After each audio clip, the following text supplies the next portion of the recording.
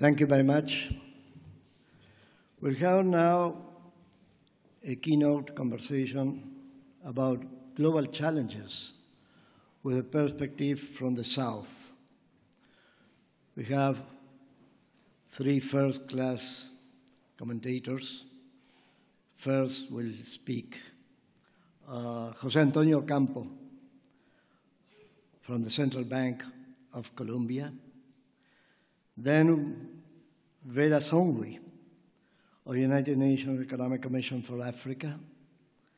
And finally, the third one will be Thomas Stocher from the Friedrich Naumann Foundation.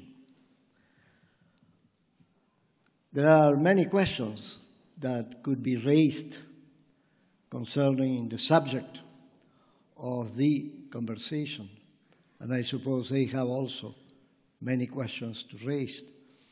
I only will mention two questions that perhaps from our point of view could be important to have in mind.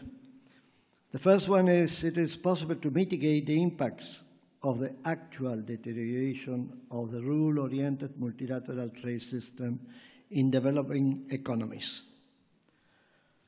And the second question would be how to build success stories of working together among developing countries at the regional level, especially through competitive sectorial productive networks. In the first round, each of the members of the conversation will have something as 5 minutes to make the first commentaries. And then we'll have a second round. So I give the floor to José Antonio Ocampo.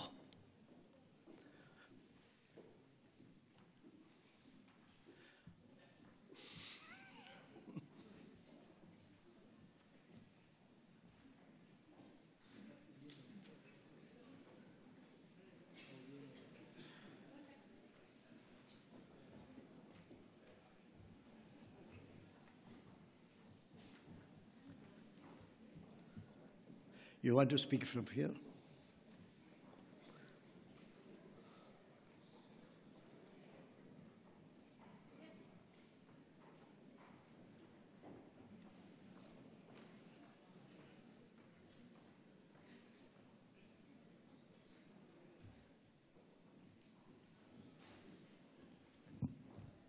Thanks. Well, thank you, Felix, and it's a great pleasure to be with all of you today in this T20 summit. Let me perhaps start by, in relation to this question, that the first and most important issue is actually to save the rules-based international trading system. I mean, the challenges that the WTO has are immense. I think the most important in the next few months is to avoid the collapse of the dispute settlement mechanism of WTO, which is one of the jewels of international cooperation. Now, in relation to the capacity of, let's say, of developing countries to compensate for that, I think it's limited. Notably, among other reasons, because the major, let's say, leader in terms of international trade for developing countries has been China. And China has been the country that has been most affected by US protectionism. So how much it can compensate is a big question mark. Other things, can be done, but I must say that in terms of regional integration, for example, Latin America used to be the leader, but there has been a significant erosion in terms of the cooperation that has taken place. So that many of the integration agreements of Latin America have weakened because of political confrontations among countries, and I think that has to be overcome, and we have to return to that. Now, but aside from this issue of trade, let me mention at least three, one in passing, which I think is the most important issue, which is international migration, which is now perhaps the most important collapse of in the process of globalization. The second is international tax cooperation, which there has been some advances through the base erosion of profit shifting initiative of the G20 led by OECD. But it is still limited, and the digital economy in particular is presenting challenges that were not addressed in the BEST process and are really important ahead.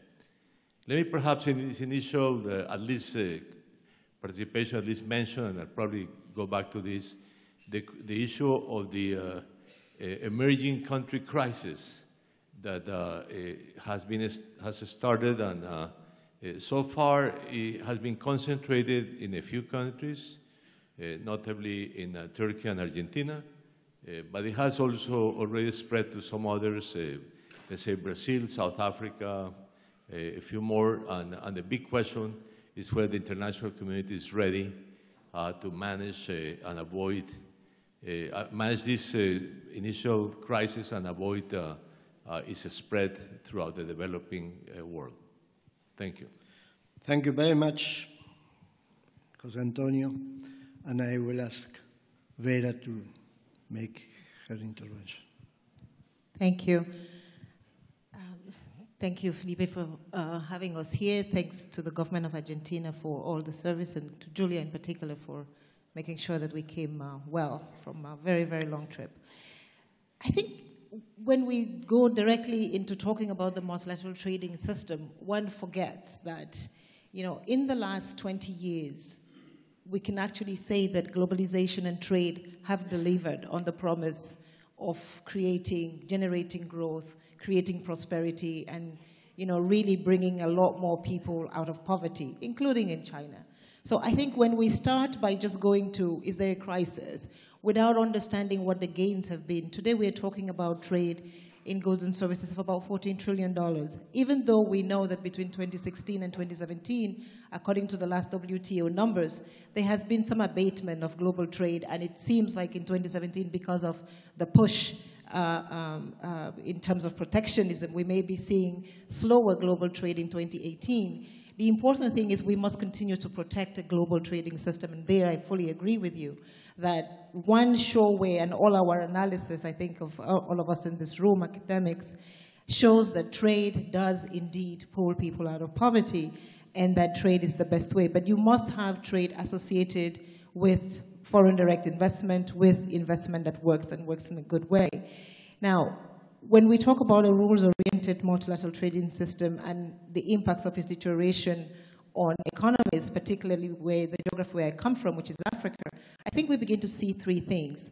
One of the first is the question around standards. I think that when we have a multilateral trading system that agrees on the standards for goods and services and how we exchange them, then it's very easy for countries in the developing world to ensure that they can meet those standards and access the developed world's markets. If you have a system where the standards begin to be set individually in bilateral systems, then it becomes a very difficult issue. And I think that we had made a lot of progress in terms of harmonizing standards, particularly in the agriculture sector, where exactly a lot of the African countries are coming out of just exporting commodities into manufacturing and selling processed agricultural commodities. So I think this is the first area where we begin to see some tension and some risk with this deterioration of the multilateral trading system. The second one, and I think you mentioned it a little bit, we know that trade on the continent is growing, it's getting stronger. Intra-Africa trade, and we in 2017 passed what we call the Kigali Declaration, which was the signing of the African Continental Free Trade Area Agreement. There has been huge momentum on the continent in terms of moving towards a collective single trade market. It will be a market of 1.2 billion people, $2.3 trillion. Africa's trade with the world is still in the single digits, but we believe that as we grow our markets and as we become one single market, we will be able to do that better. But the only way that we can then move from regional trading blocks into a global trading system is that this rules-based system works, particularly for e-commerce. And there again, I think this is the discussion around cybersecurity, financial systems, and payment services. If we cannot have clarity on what we do around e-commerce, if we cannot have clarity on how we manage financial services, the whole issue around know your client, What is it that banks do? Today we're talking a huge part of trading is the financial system and the financial sector.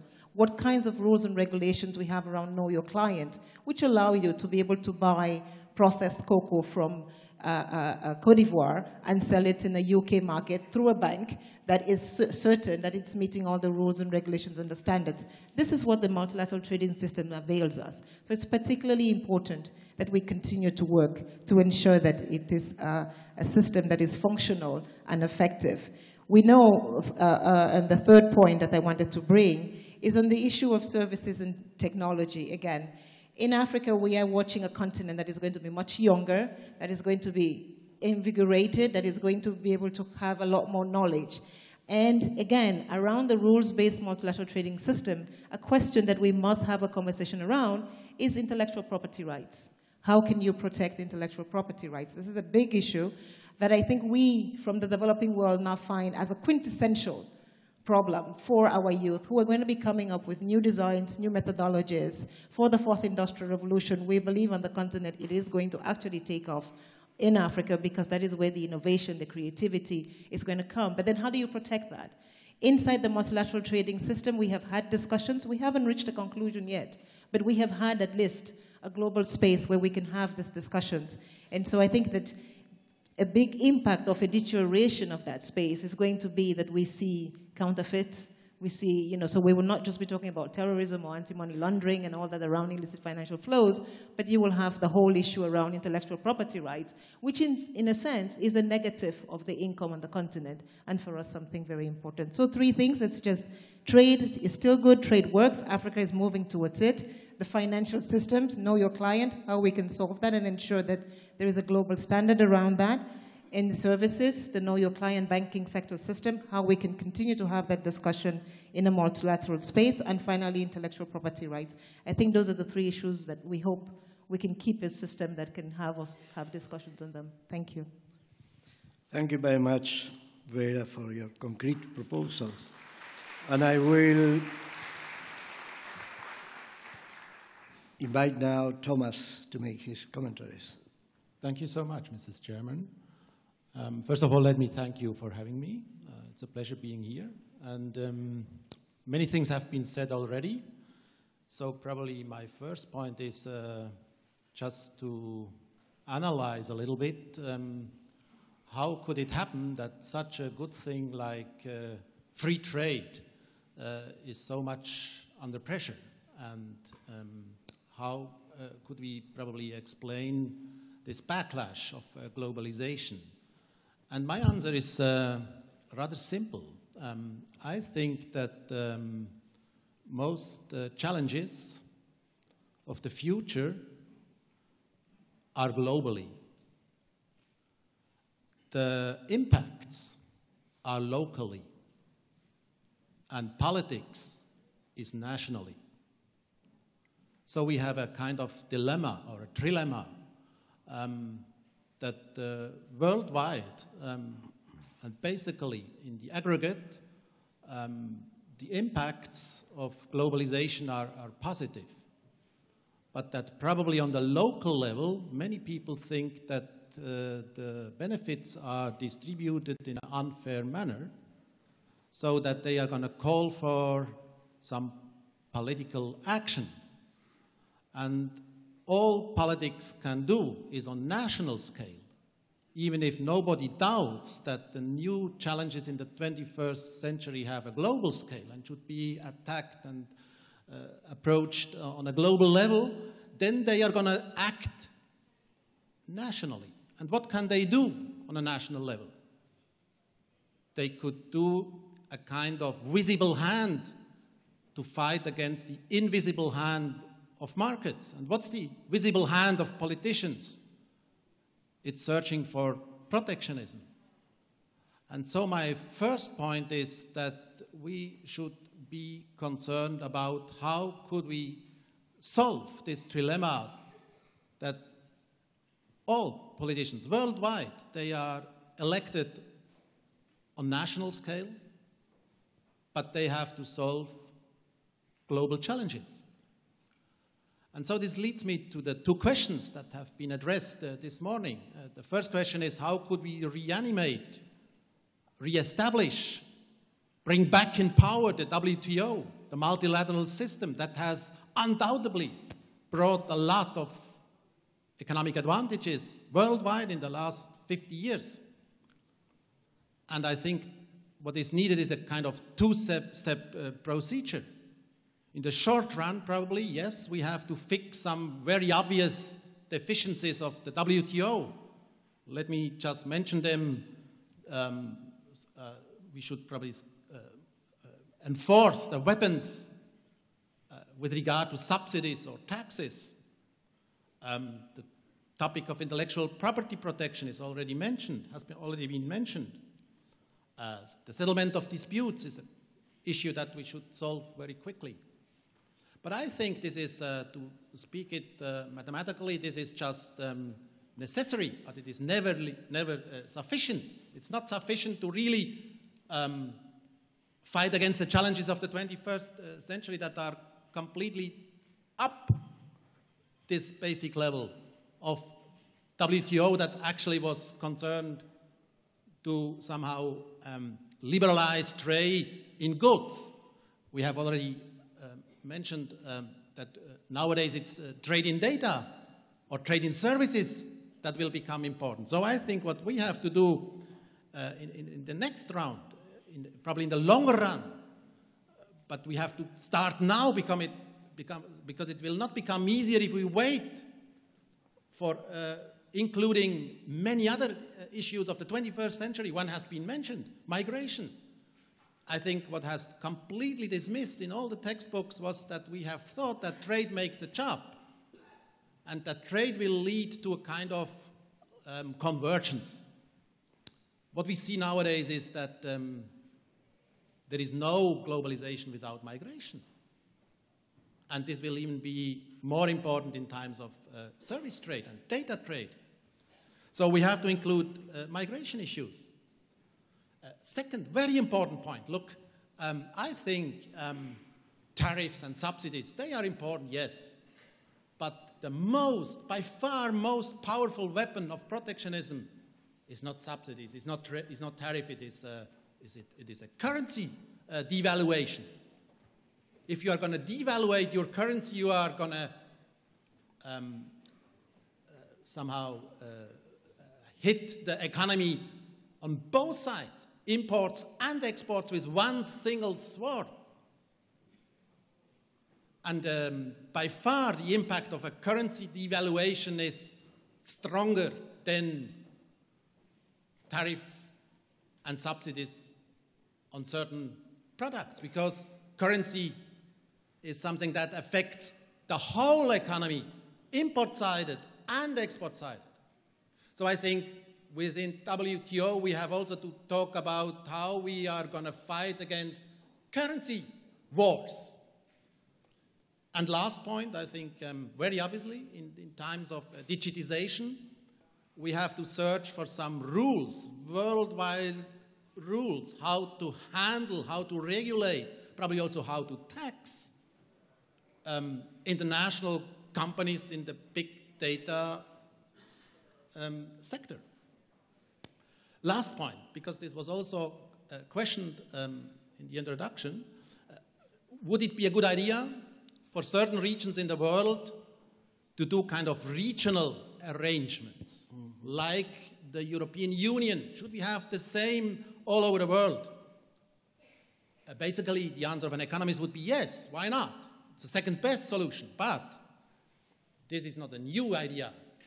And empirical experience says that it was never successful in the past. And why was it not successful? Because neighbors may not trust each other about how to share the benefits. And they will not probably somehow trust about the division of power within an integrated area. So my last point is, yes, you could start probably with regional arrangements, but this will never be a substitute for a worldwide multilateral system. Never, because the challenges are globally and you cannot tackle them on a regional scale. So I think what we could probably discuss here on the summit is how we could strengthen the WTO, the multilateral system, somehow to bring back the rules of law and to avoid the rules of power. Thank you so much. Thank you very much. I have 2 or 3 questions related with the questions that you have mentioned in each of your interventions. And the first one for the 3 would be, do you think that really developing countries are prepared to make concrete proposals about how to modernize the multilateral trade system? And I raise this question because last Friday, meeting of Ministers of Trade, it seems, according to the final declaration, that there is already an agreement that something must be done to modernize the international trade system. At the same time, on the 25th July meeting between the President of the United States and the President of the European Commission, in the final declaration again, there has been the creation of a working group to discuss some specific issues. But I don't foresee, for the time being, any kind of proposal by the developing countries about how to modernize the international trade system. And having in mind that finally the modernization of the international trade system should be approved within the framework of the World Trade Organization, and with 164 members, the other question would be how to avoid the reproduction of a kind of Doha round experience in which everyone meets, say what they think must be done, but there is no possibility of arriving to a consensus. So perhaps I have other questions, but these questions could be interesting. I offer the floor. Well, let me say that... in the same order. The same order, but in relation to your first question, my answer is probably no. There's probably no proposal from the developing countries as such to try to manage the international trading system in a better way. But I want to underscore in particular the issue of dispute settlement. In the negotiations between the US and Mexico, essentially the similar mechanism was significantly undermined. And of course, the incapacity to elect the members of the dispute settlement mechanism is a really major issue for WTO. Furthermore, for the best thing that has worked in WTO. So I think the need to, for developing countries as a group, to make proposals to first of all, to revitalize the international trading system is very important, and the dispute settlement mechanism in that regard is quite important. Let me say that there are also other issues that have been mentioned here that I want to underscore. The first is what is how the world is going to manage the digital economy in its multiple manifestations. You know, from the digital trade, digital payments, the crypto assets that are developing, issues that are in the agenda of the T20, but have not been subject to a significant discussion. It's very partial discussion. For example, again, in the discussions led by the G20 and that took place under the leadership of OECD on the International Tax Cooperation, the issue of the tax implications of the digital economy have not really been addressed yet. And there are really massive problems in that regard that beyond, of course, the very limited macroeconomic cooperation that the G20 has been unable to manage to avoid, in particular, international tax competition, which is a really major issue, particularly for developing countries, because developing countries depend much more than developed countries on corporate income taxes. And that problem is quite important, as well as the very specific issues of how to, to manage taxation in the digital economy, which remains a very important issue. It's associated to trade, actually, in a very important way, because, in many occasions, the digital trade goes over the boundaries of countries, and therefore, how to manage it is a central issue going forward in this new phase of globalization. Thank you very much. And Vera now, and I will ask a particular question in your case, that is, do you think that it's possible to obtain some degree of consensus concerning rules about intellectual property, having in mind experience in the recent years and in concrete agreements, even in some regions, that could be Latin America? Yes, no, thank you very much. Let me come to your question last, because it will be with part of my answer to that. I think on the question of can the developing countries provide input into the discussions on what should be, or what should a new round of WTO look like, and ensure that we can save it, I think the answer is yes.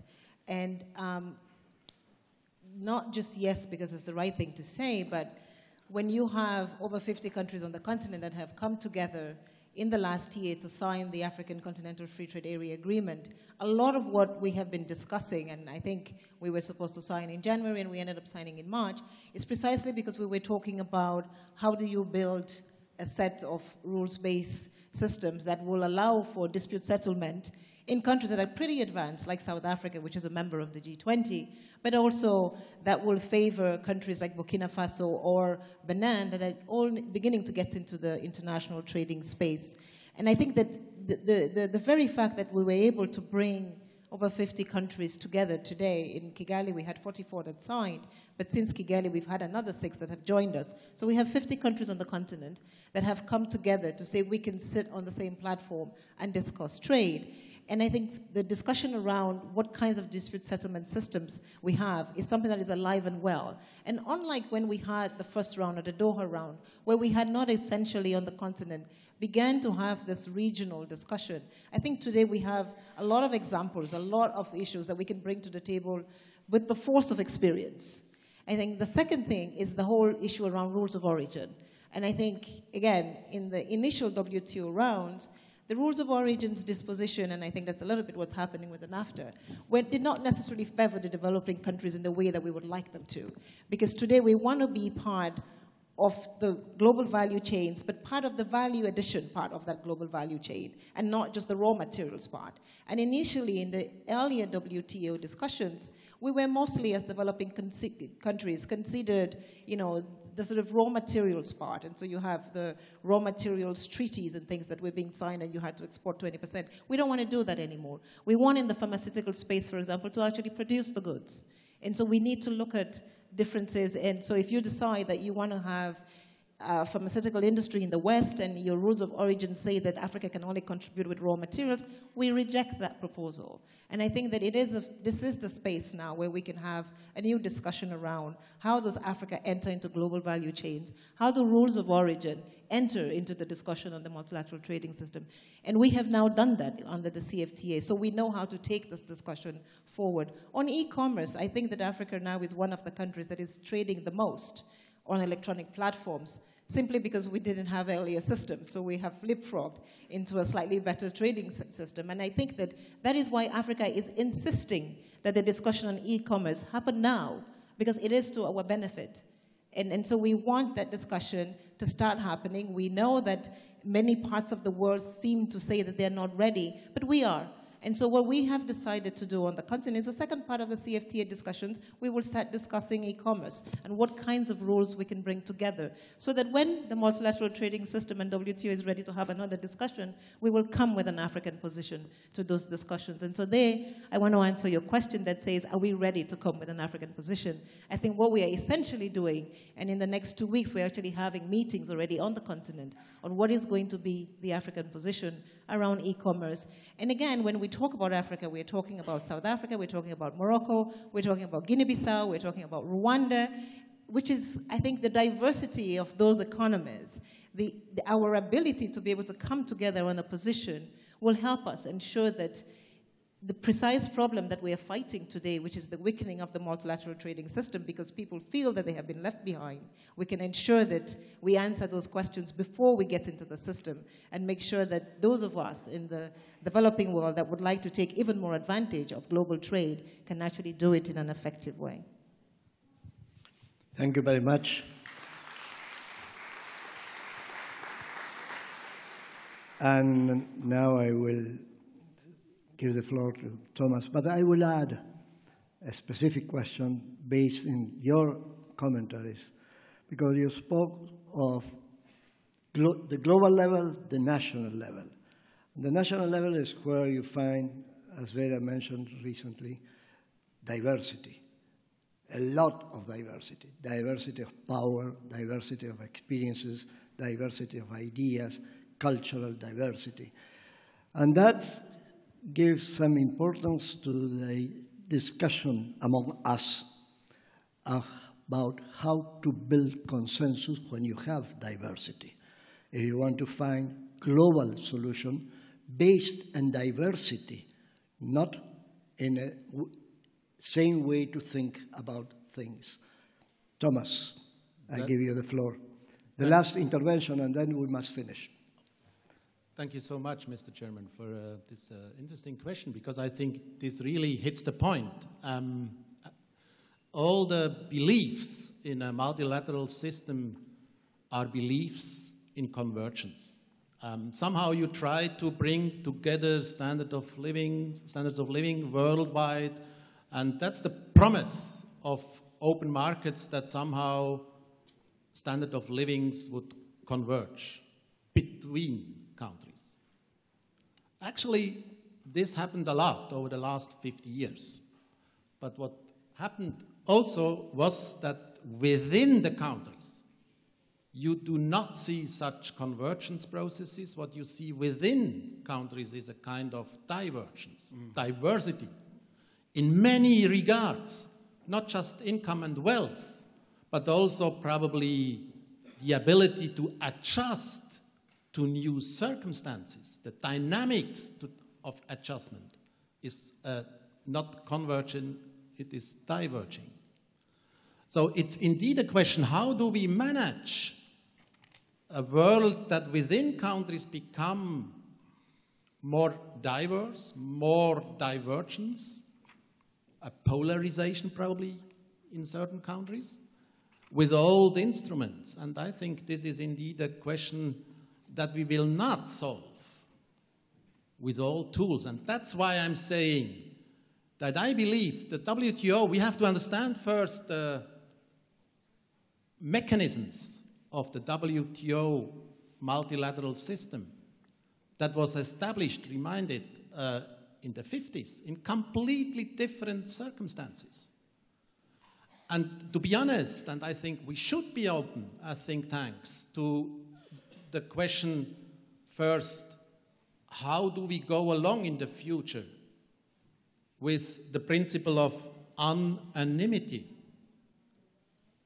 What has led in the last couple of years to a situation of blockade, of completely non-further development of the international, the multilateral system. Second, what we have to discuss, I mean, I know that this is probably not what you are expecting me to say, but we have to discuss somehow whether the principle of one country, one vote is still the best for the 21st century, or whether we should not move towards a system that we have in the IMF or in other international multinational institutions. I mean, at least I ask the questions. It's your point then to find answers. I mean, the question is, do we really feel fine that a system that somehow has made small countries, by treating every country equally, by equal treatment of every single country, this system has made small countries big and big countries small.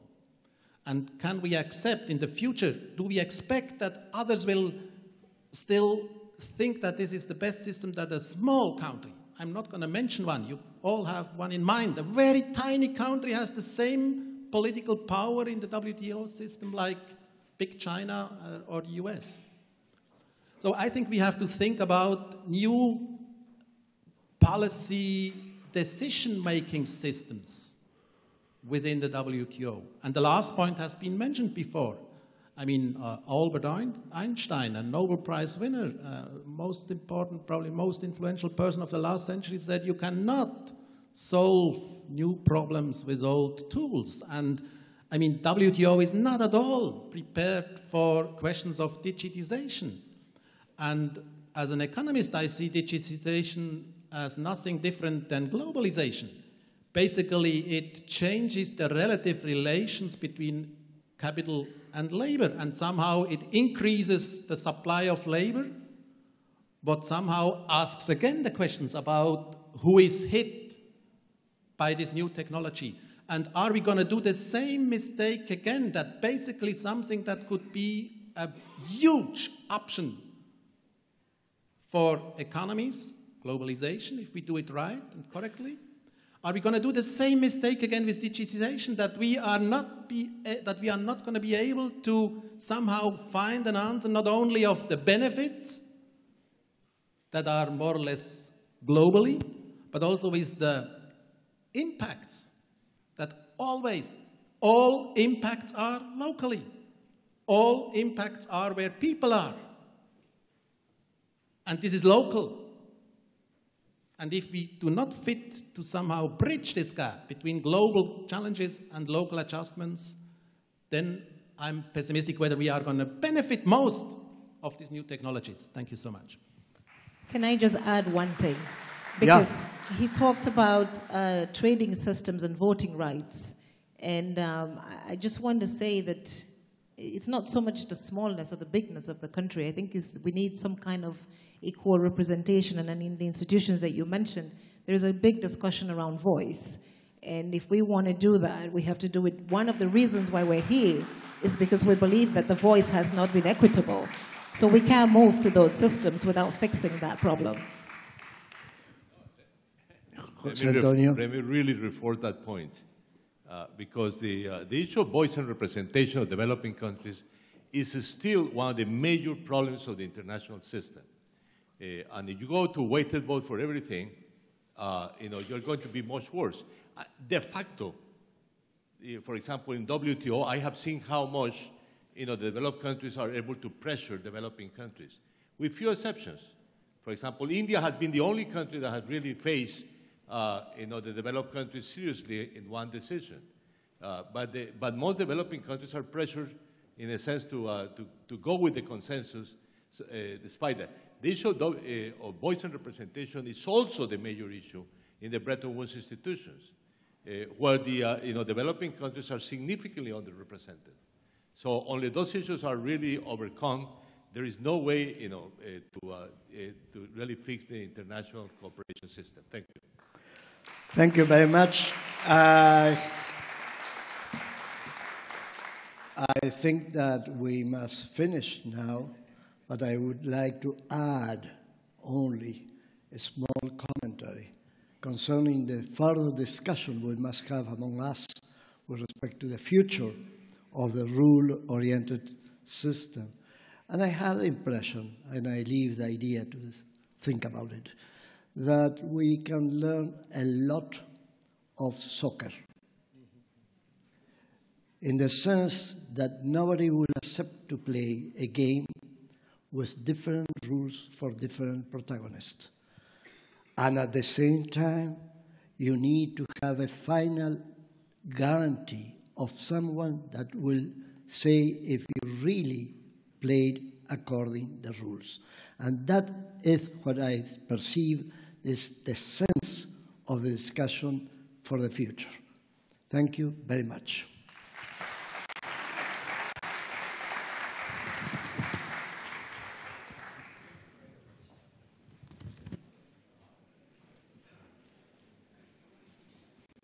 Many thanks to our keynote speakers for taking part in the first keynote session of the T20 Summit. Ladies and gentlemen, we will take 5 minutes to reorder the stage, and then we will go on with the first plenary session.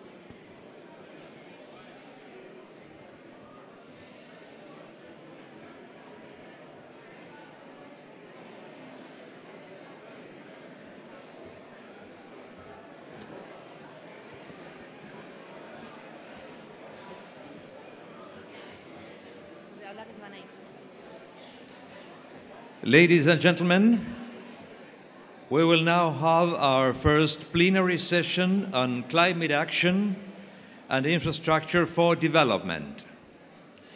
The moderator of this session is Gabriel Lanfranchi, Cities Program Director at CIPPEC. Please welcome him to the stage.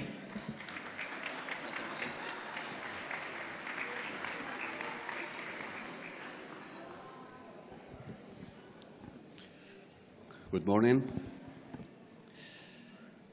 As you know, infrastructure for development is one of the main priorities set up by the Argentine government during the G20 presidency and has been developed under the Energy Transitions Working Group, the Climate Sustainability Working Group, and the Development Working Group. This is the first time that climate issues has been addressed under a specific working group. The T20 has focused on this set of climate-related priorities, stressing the need to address global population growth and urbanization by investing in climate-resilient infrastructure. Led by 4 co-chairs, Amar Bhattacharya, Dr. Yoshino, María Otmar Edenhofer, and myself, we have, and more than 100 researchers from different think tanks around the world, we have worked and developed in 4 different policy briefs that I will mention. Green fiscal reform for a just energy transition in Latin America, the new urban paradigm, enhancing climate resilience through urban infrastructure and metropolitan governance, and fostering cross-border infrastructure projects for sustainable development and regional cooperation. According to the policy briefs produced in the Climate Action and Infrastructure for Development Task Force, some of our recommendations are the following.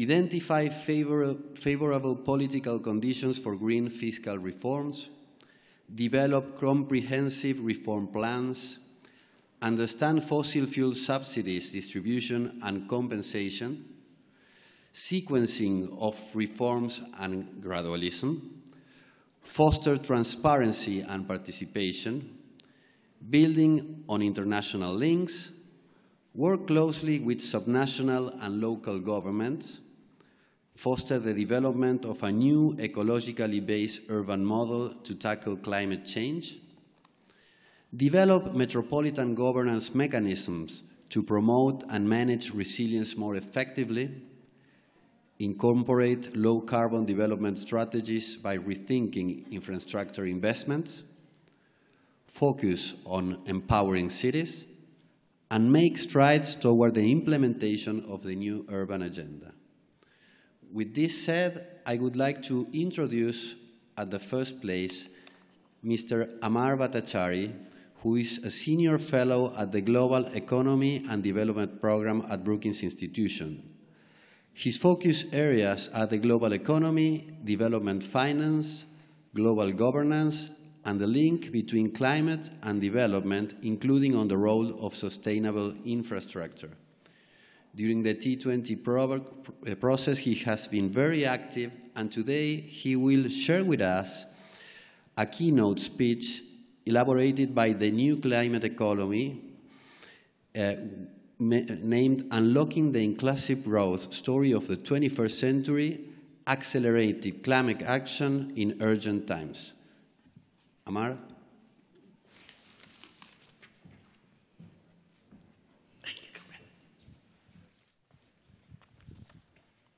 Thank you very much, Gabriel. I can sincerely say that it's a real privilege to be standing on the stage after a year of Argentinian leadership on the T20.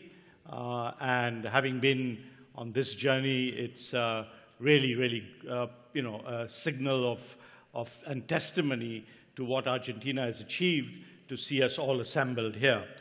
As Julia Pomares said, one of the priorities, not of this T20, but for the world, is really meeting the goals of the Paris Agreement. And what I'm going to do is to talk about how that narrative has changed, over time. If you remember, we really started focusing on climate, with the Stern Review 12 years ago. And at that time, the debate was very much centered around whether the costs of inaction were greater than the costs of action. But today we are in a world which is very different, and the narrative has changed from costs to opportunity. And this report that I'm going to share insights on, which was launched by the UN Secretary General 2 weeks ago, is really about the development of that narrative. The Global Commission brings together leading people from the private sector, from academic community, ex-leaders and ministers and heads of institutions. And the deliberations of this group is very much a way of setting the discourse for today and for tomorrow. It is supported by a team of think tanks. Brookings is one of them, and I've had the privilege of being a leading author on the last 2 reports. So what I want to really say is that we are entering a new era of economic growth. This era is being driven really by factors that are, in some sense, changing the way we have thought about growth. The central proposition of this report is that we have an unprecedented opportunity to shift to a better growth trajectory that's driven by innovation, by strong investments in sustainable infrastructure, by greater resource productivity and a circular economy, and the vitality and potential of the private sector. And all these forces are coming together in a way that opens up possibilities that we really didn't have before. And these opportunities are coming about because of tremendous advances that have been made in the last dozen or so years, and because of a changing understanding of the processes of growth. Advances in technology, of course, are very evident in the energy sector, but they are much broader than that. They are about sustainable mobility, digital construction, city design and buildings, and agriculture. All these areas, progress, if you think back, has been much greater than we had anticipated. At the same time, we are realizing the hidden side, which is economic opportunities also come from the preservation of natural capital and from a circular economy, and the co-benefits that come from climate action. At the heart of this new approach is the dynamism that comes from sustainable cities, where people can move, breathe, live better, communities can grow more strong together. Powering this new growth is completely different kinds of energy systems than we have had in the world, and where fossil fuels, in some sense, are no longer really needed to drive our economies. Sustainable investments in agriculture and in forests can deliver greater food security, rural prosperity, strengthen resilience, and ecosystems that are vibrant and resilient. And a more circular economy, as I mentioned, will cut the demand for energy-intensive and primary materials more broadly and enhance the preservation of natural capital. On the other side, it's very important, to realize that the other side is that the risks and the costs with the old model are much greater than we had previously recognized. 2017 was the second hottest year since records started in 1880, and 18 of the 19 warmest years have occurred since 2000. And they've only been, 18 years, so it tells you how hot the world has become. But also the forecasts by climate scientists about all the things that are going to happen are now being exceeded. Whether you look at Arctic summer melt, ocean circulation, disruption, accelerating sea level rise, in all these, and planetary boundaries are increasingly under threat. And carbon emissions are only one part of it. If you look at degradation of agricultural land, if you look at threats to freshwater and oceans, if you look at natural landscape and loss of biodiversity and ecosystems, we are stretching the boundaries of planetary boundaries now in every which way. And the worst effects, of this is still to come. And we know that the commitments to date will just not get us there. So the next 10 to 15 years are extremely important. The world economy will double roughly in the next 20 years. The urban population will about double in the next 30 years. And the stock of infrastructure will double in the next 15 years. These are once-in-history transitions. And given the scale of the investments that have to be made, we simply cannot get them wrong. Otherwise, we will sink the planet, and we will sink the people that live on it. So the next 10 to 15 years are extremely important, so we don't lock in inefficient capital, polluting capital, and against the backdrop of a shrinking carbon budget. What will it take to accelerate?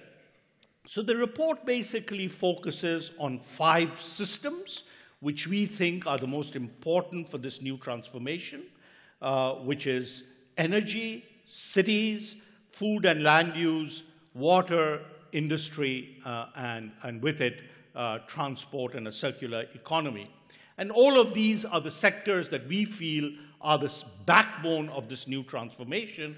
But to drive this transformation, we will need cross-cutting action in 4 very important areas. First, we have to drive change through markets. We have to be able to get, in the California Climate Summit of last week, what was very significant was the signal from the private sector that if you guys set coherent directions for future change, then the private sector can respond. And policies are not coherent within countries and across jurisdictions. Now, 2 that the report particularly highlights are carbon pricing and transport-related disclosure. The second is accelerating investments in sustainable infrastructure, and as the G20 has emphasized this year, mobilizing the financing for it through innovation and a new public-private partnership where multilateral development finance institutions will have a key role to play. Third, we need to unleash innovation. It is remarkable how much innovation has taken place on the back of middling policies. So if we get our policies right and we get our support structures right and we get innovation to where it is needed, especially in the poorest and most vulnerable countries, we have tremendous potential. And last, there is a need, particularly to focus on inclusion and on a just transition. The change that we are talking about combines with many other changes, as the G20 highlights, and we need a better mechanism and framework for that. Now, models of today are extremely poor in capturing these changes because they are based on, not really what I would call economies of scale, not based on learning and self-learning, which has been what we have seen over the last decade. But, with all the limitations, you find that the impacts of even conservative models show that this new growth path can yields very significant benefits. As I said, we focused on 5 economic systems. We looked at the evidence of the benefits. We looked at challenges to scaling up implementations. We looked at what are the possible accelerators. And we looked at examples of proof points. And you can read the report. But, through all of this, there's tremendous amount that is happening also from the ground up that can provide the basis now for transformative change. And we hope that this narrative, which is so disconnected from some of the political discourse that we have today, will catch on with the private sector, with us here in the T20, with policymakers, and with those who continue to deny climate change and who do not recognize that this is a unique opportunity, not a tremendous cost. Thank you.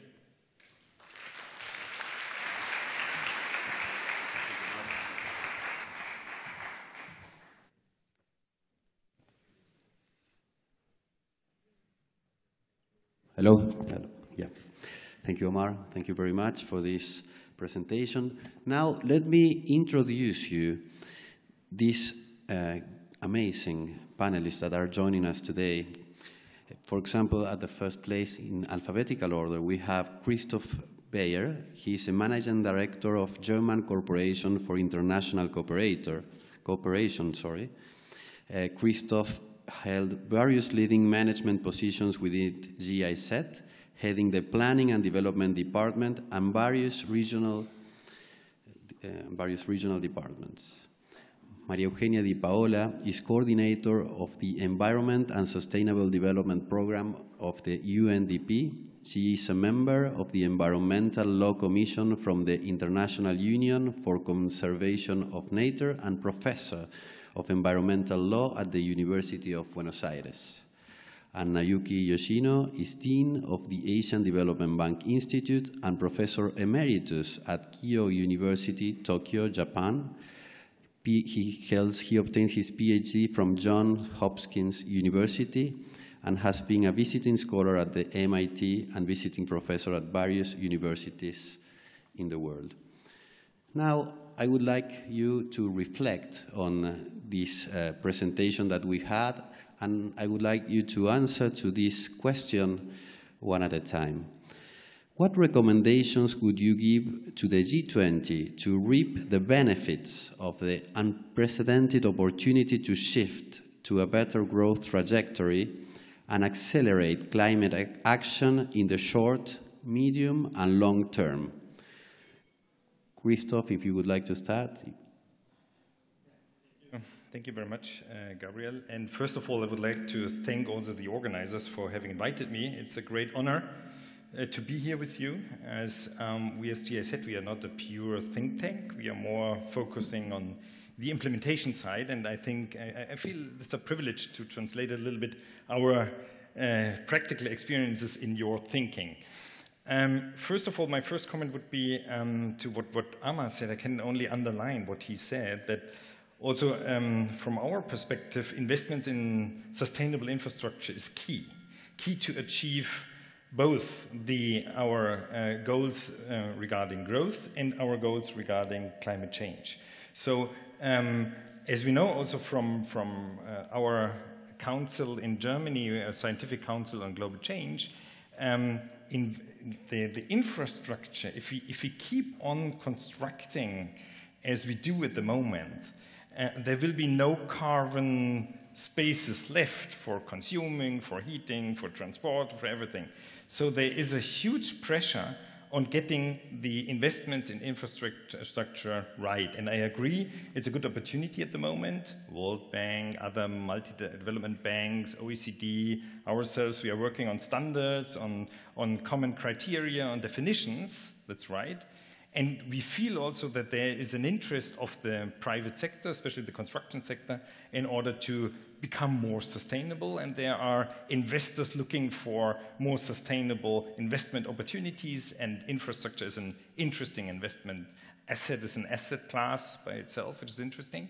And we have this technological changes which makes it possible to become more sustainable. But still, what we see on our side is that there's a huge gap between what we know already, what we have to do, and what we are really doing. So this is what there is a gap between what we have in our papers and what we know, and what we can and what we do implement. And what is the reason for this according to our observation? Maybe two things. First is, if you have a look on the very important issue of, do we have a joint common understanding on what we understand on sustainable infrastructure investment? And what are the tools we are trying to bring this forward? What are the indicators, the standards to do so? We see that there is a huge, vast variety of those standards. So we have standards for different stakeholders, investors, governments, civil societies working on others. We have it for stakeholders, for project, different phases in the project. We have it for different sectors.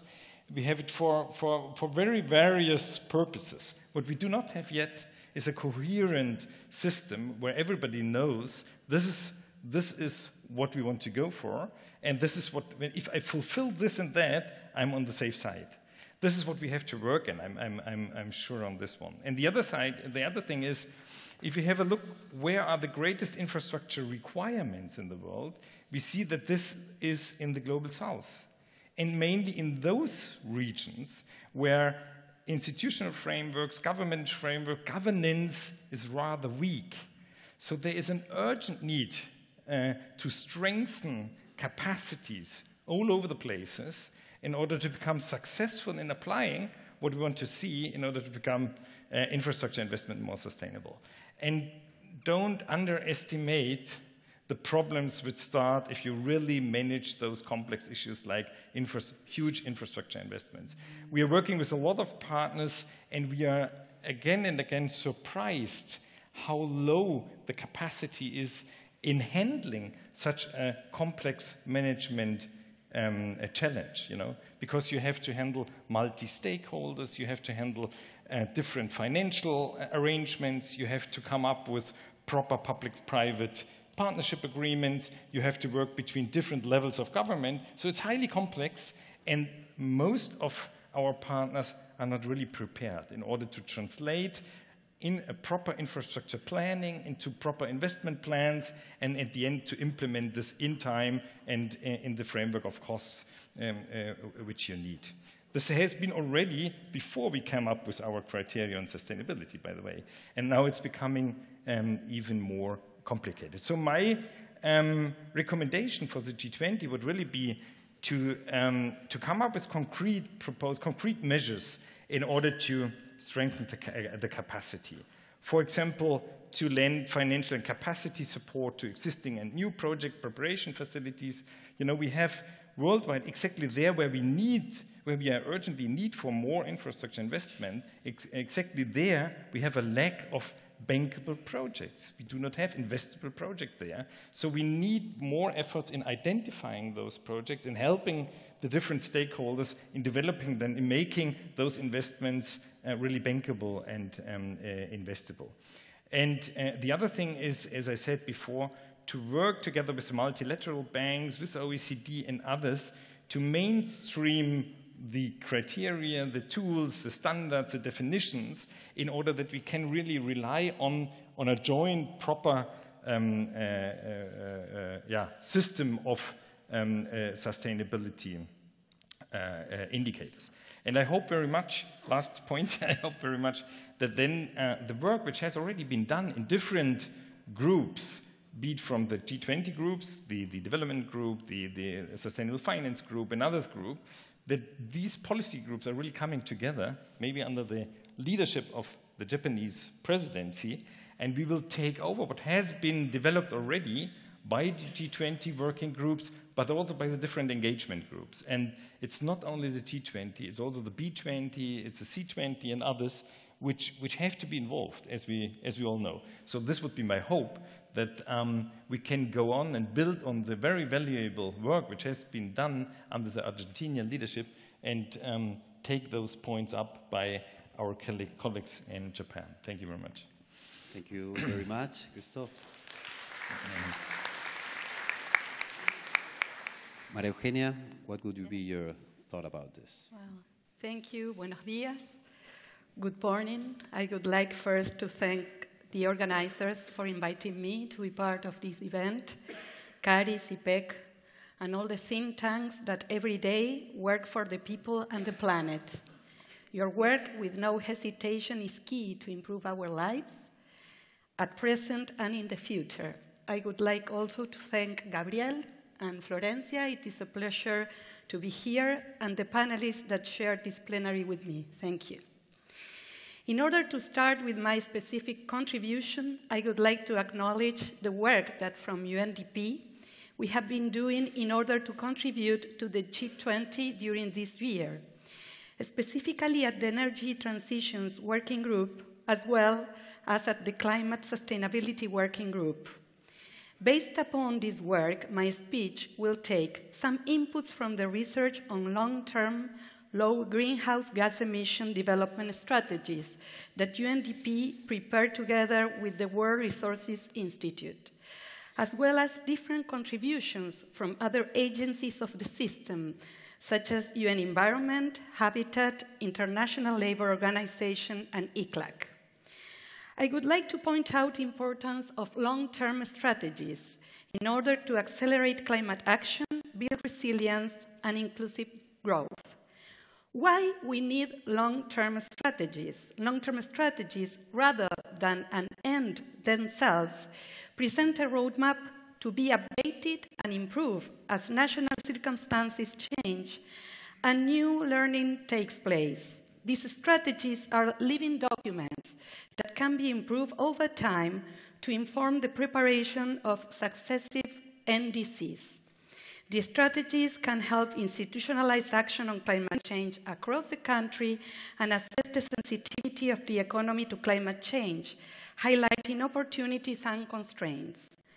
Global agreements and initiatives promote this important tool, such as the Climate Convention, the Paris Agreement, the Sendai Framework, and Agenda 2030. Also, Pope Francis, in his encyclical Laudato Si, considers this issue. Among the benefits associated with long-term strategies, to name a few. First, a long-term strategy provides an approach to align short, medium, and long-term goals, and to establish a long-term vision that guides near-term action, such as the processes for building and updating 8 NDCs. Second, it is a framework for prioritizing actions and investments and avoiding lock-in and stranded assets. Third, it develops a shared future vision involving government, private sectors, technical institutions, civil society, and other stakeholders.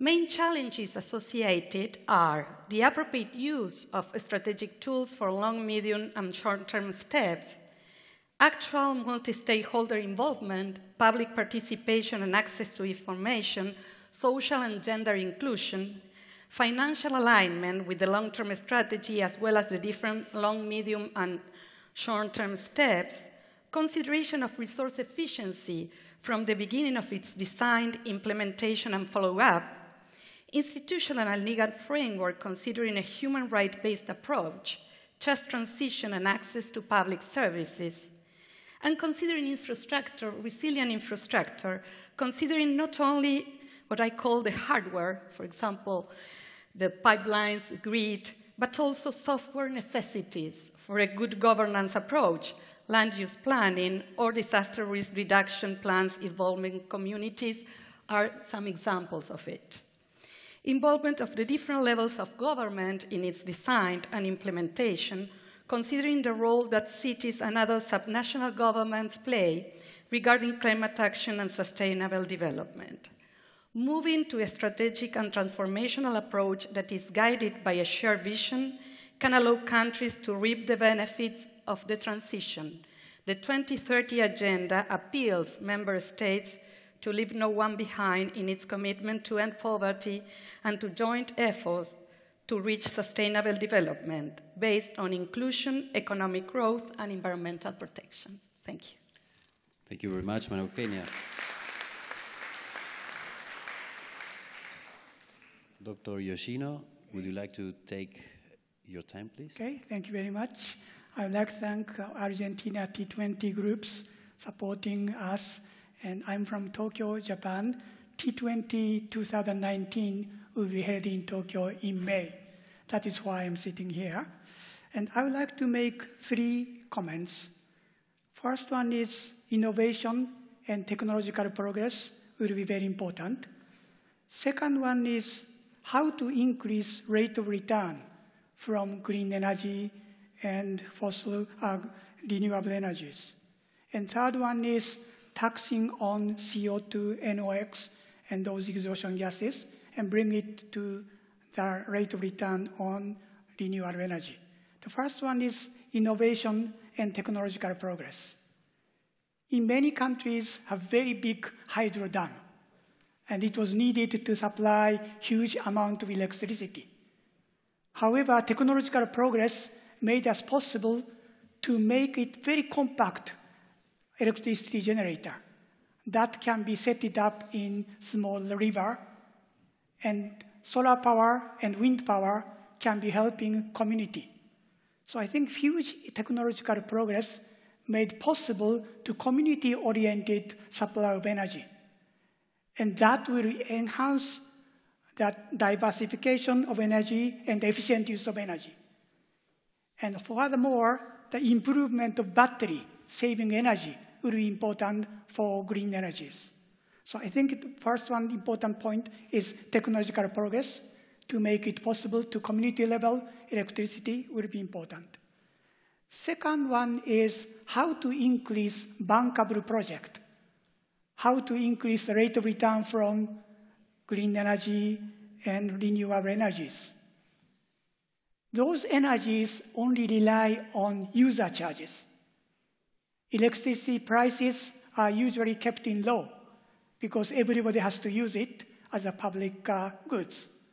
Then user charges are much lower compared to costs of producing renewable energy.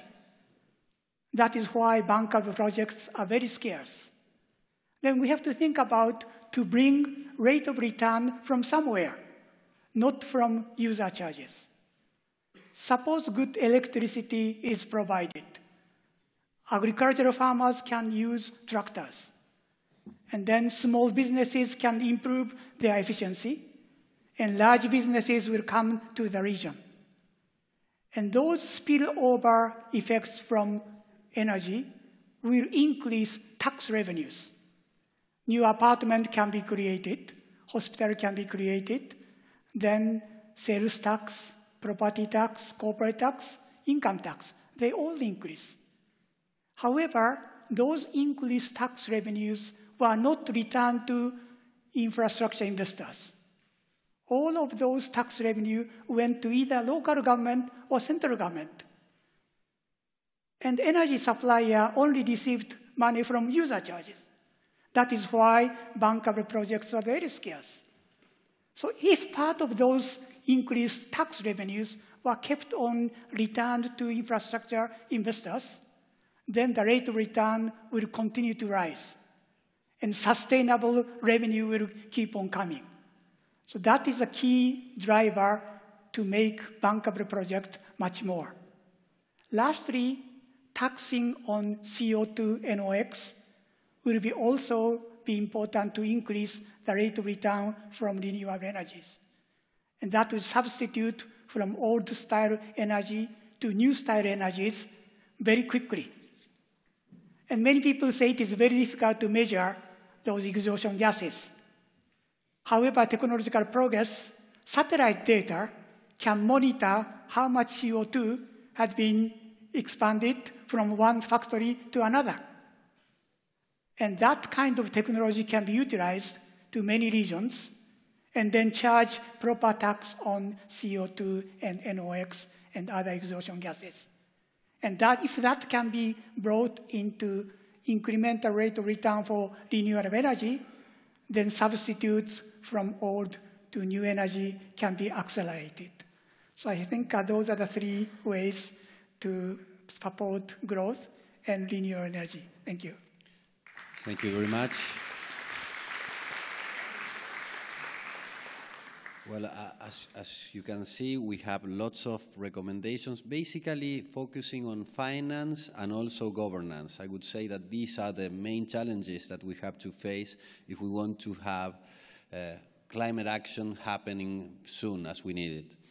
Now I would like to go to the questions that we have received during this weekend from the public, and I would like the panelists to go through them. These are the three questions that I have, and if you allow me, I would like to start with Mr. Yoshino again, yes, asking him what financing mechanisms are available to emerging countries for the development of low-carbon infrastructure, and let me add physical infrastructure as well. Okay, thank you very much. I think public-private partnerships are very important. In public sector, many countries has flow budget. Flow budget means revenue comes from tax and then spent to renewable energy and hard infrastructure. But I think many countries need not only flow budget, but also stock budget. Stock budget means Germany has KfW, and Japan has, and France had postal savings, post office life insurance, and pension funds. Those are the stock budget. And government pension funds, post-life insurance, postal savings are collected in the second budget, stock budget, and they were used for infrastructure investment and renewable energies.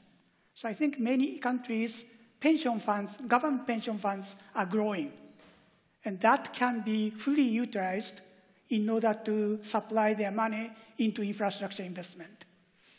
However, traditionally, as I mentioned, renewable energy has very low rate of return. In order to bring those pension funds into the investment. So we need to bring spillover tax revenues in addition to user charges to make higher rate of return for green energy and renewable energy. Then it is possible to bring pension funds and stock budget into those things. So that is a combination of public and private funds. Furthermore, there are many different kinds of financing. One is bank loans. They are relatively short and medium terms, but they are also looking for rate of return. So the additional spillover tax revenue should be put it into rate of return that can make banks even be able to finance for renewable energy in short term and medium term. And long-term financing is also needed. Insurance and pension funds. These are the best financing sources to invest into renewable energy. So I think variety of different kinds of sources of finance. And also, we have to make the rate of return very high. Lastly, we can develop bond market and equity market. Bond market for renewable energy could be revenue bond. In other words, rate of return from those bonds are based on coming from performance of renewable energy. And if the projects are very risky, we can bring capital and equity into those renewable energy. Lastly, community-based financing is also growing in Asian region. Green power, wind power, and solar power. The method is the following. Individuals in the region contribute about $100, $500. 200, 300 people contribute those small amount of money. And then they construct solar power and wind power. And that can be supplied for the community as a whole. So I think there are two kinds of financing will be needed. One is for very large projects, public-private partnership, and community-based green power, solar power, wind power. They are collected by individuals in the region. Those dual financing will create a very thick market for financing of renewable energy. Thank you. Thank you very much.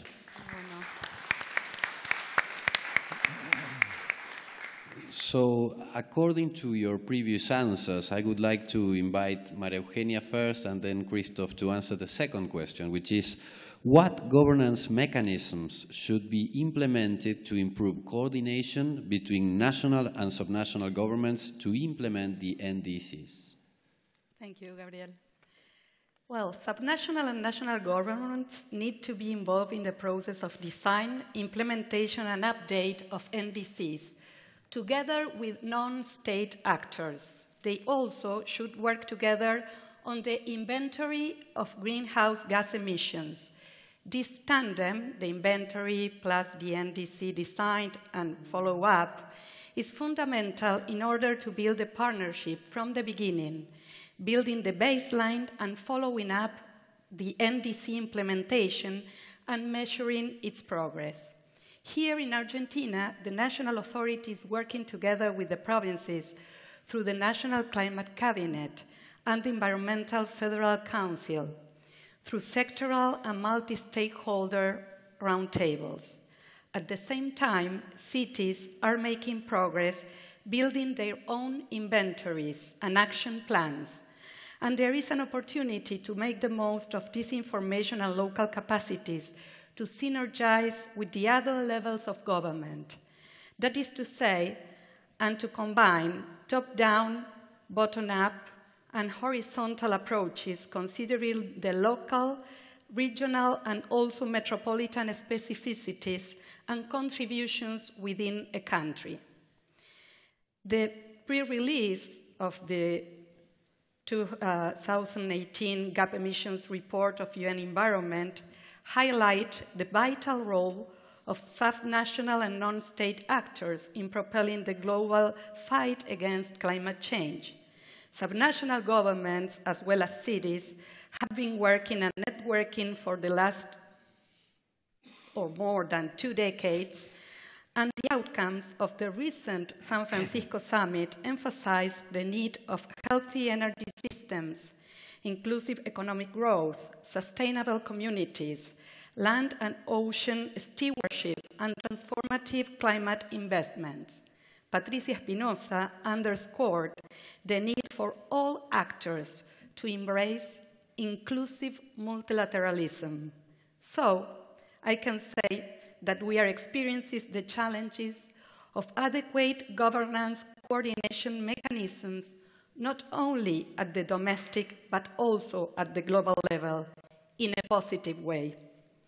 I would like to close my intervention with quoting Achim Steiner, the UNDP administrator, who recently said, bold climate action could deliver $26 trillions in economic benefits and create millions of jobs.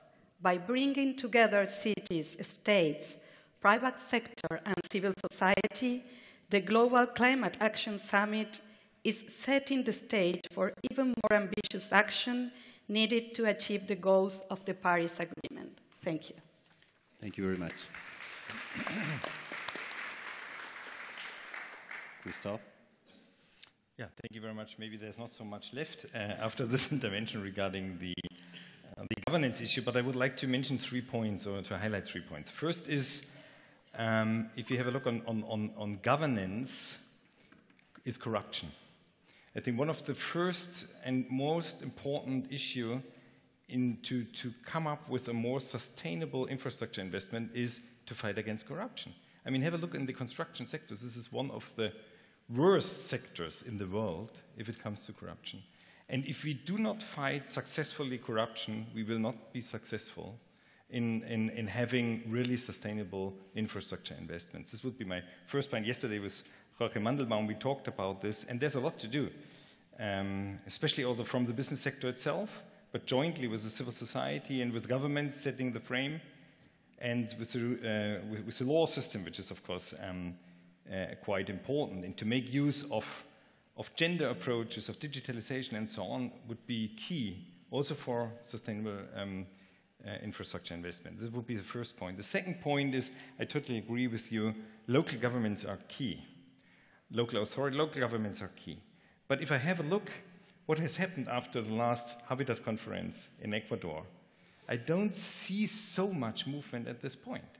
So I'm rather a little bit hesitant or disappointed if I have a look on the progress on this side.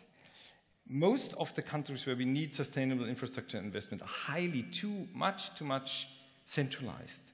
There's not a proper decentralized system with a proper role of local governments, strengthen them by giving them a right framework, to giving them the opportunity also to raise own income, to have a balanced fiscal system between the different levels, and to have a proper distribution of tasks and functions in a multi-layer system. So there's a huge lack of really powerful local governments. And in the end, all development is local. It has to be translated at the local level into investment plans.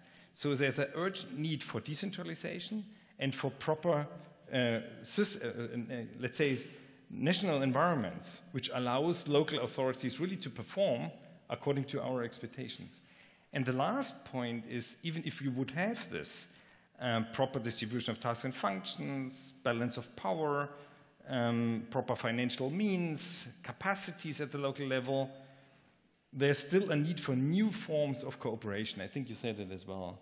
A new form of as we newly are saying, co-creation and things like this, where different stakeholder groups at the local level are really trying to work together in a different way, in a new way, to build trust between the different stakeholders and come up with new solutions. We are making quite a lot good experience in our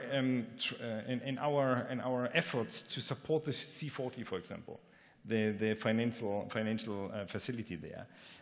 There we really try to come up with schemes where the international multilateral level is cooperating with national and with local governments, involving the civil society, involving the business sector and so on.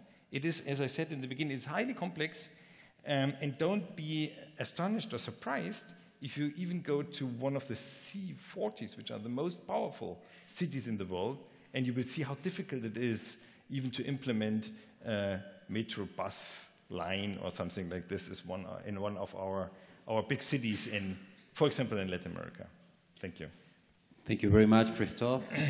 I can't agree more with what you have said, since I really believe that we need to try new forms of cooperation between local governments and understand the difference that we have between national and subnational governments in order to achieve NDCs and SDGs at the time. Thank you. Well, Amar, so we have the last question for you, and just a couple of minutes to go. Could you give us your opinion on what do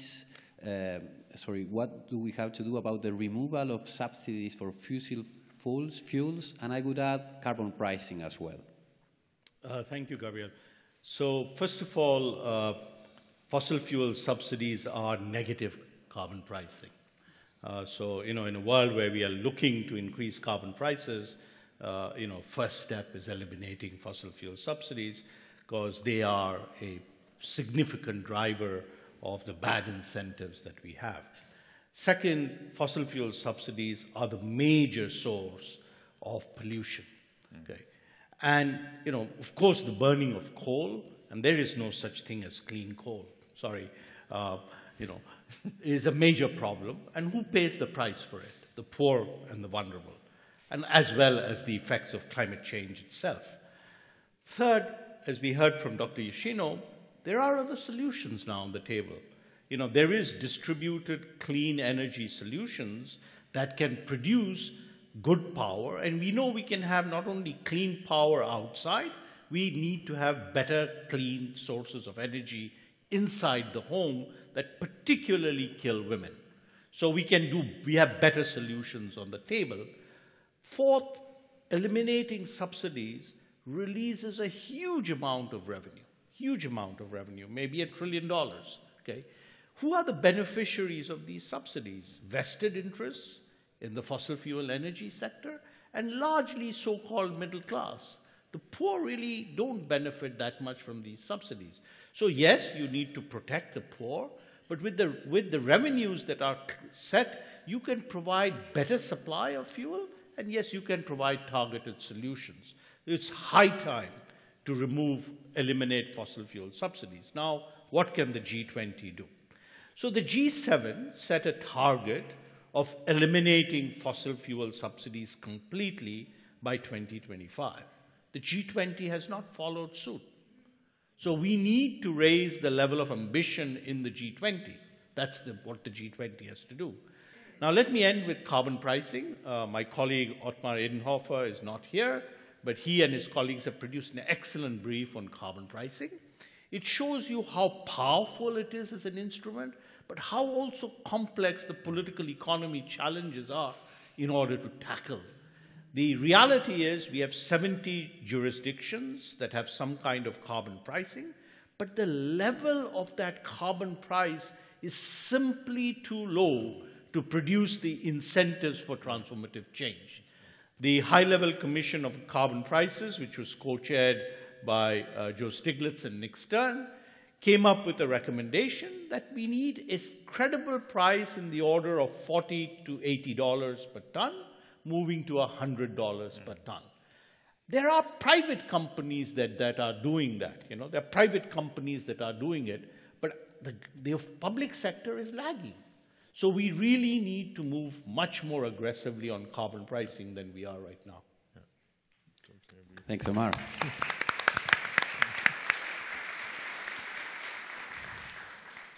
Well, I hope you had a good idea of what we have been discussing during the whole year. Thank you to this panel. And I would like to close this plenary session with a very good news. And it's a formal announcement that after negotiating for some time, the C20, the B20, and the T20 have a joint statement on climate action that is open and will be published this morning in all these web pages, so you will have access to it. We will have the time and the opportunity to read it tomorrow in the parallel session on climate. So thank you very much and congratulations.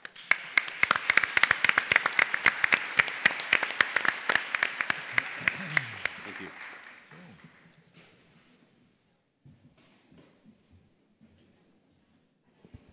What a great first plenary session. Many thanks to all our speakers for taking part. We will now have our first coffee break of the day, which will take place in the Plaza Seca, that's on the ground floor.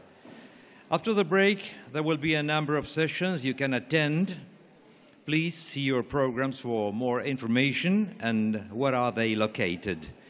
This will be at the floors 5th and 6th, and of course also here at Sala Argentina. If you require assistance, feel free to reach out to any T20 staff who will be delighted to help you. We will meet here again exactly at 14, that's 2 p.m. after lunch. See you later and enjoy your coffee.